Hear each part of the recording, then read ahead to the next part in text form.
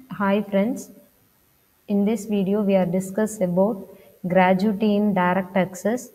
First we see the meaning of gratuity. Gratuity under section 10 subsection 10. The gratuity is a payment made by an employer to an employee in appreciation of past services rendered by the employee. The gratuity is nothing but the employer pay the amount to the employee for his long and loyal services. It is received by an employee on his or her retirement. The gratuity is exempted up to certain limits depending upon the category of employee.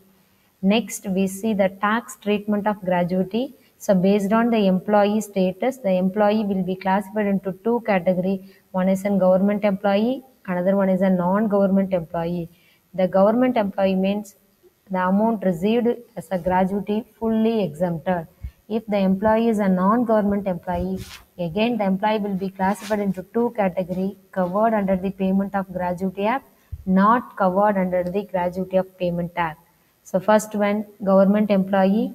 The employee worked in central or state government or local authority. He is called as a government employee. The entire amount of gratuity received by an employee is fully exempted from taxes. That is, nothing will be added to the gross salary.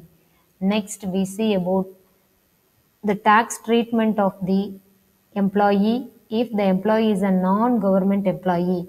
Again, the non-government employee the employee will be classified into two categories. Employees covered under the Payment of Gratuity Act 1972, not covered under the Payment of Gratuity Act 1972. First, we see the tax treatment for employee covered under the Payment of Gratuity Act 1972. The taxable gratuity amount will be calculated. First, we take an actual gratuity amount received by an employee, less exemption, remaining will be taxable. The exemption limit will be calculated based on that following exemption limits. That is, the employee who are covered under the Payment of Gratuity Act, the minimum of the following amount are exempted from the tax. So the minimum of the following means whichever is less. The first one, actual gratuity amount received. Second one, 15 days salary for every year of completed services. Third one, notified limit rupees 20 lakh. Notified limit means maximum limit rupees 20 lakh. 15 days salary refers. 15 days means 15 by 26.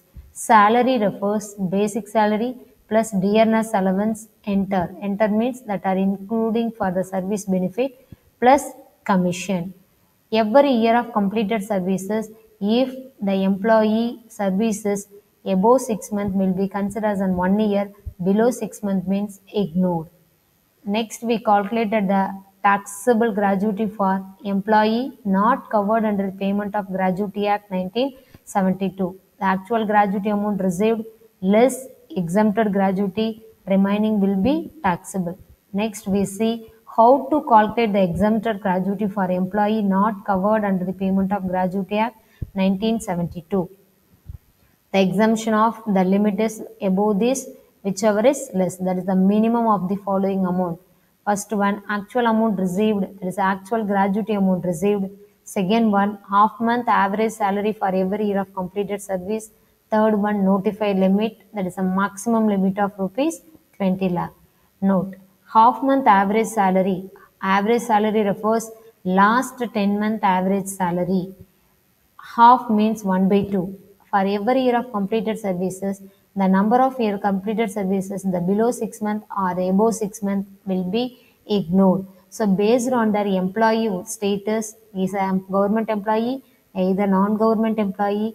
Either non-government employee means he is covered under the Gratuity Act or Payment of Gratuity Act or not covered under the Payment of Gratuity Act. So based on that the employee taxables or gratuity exemptions limit will be desired.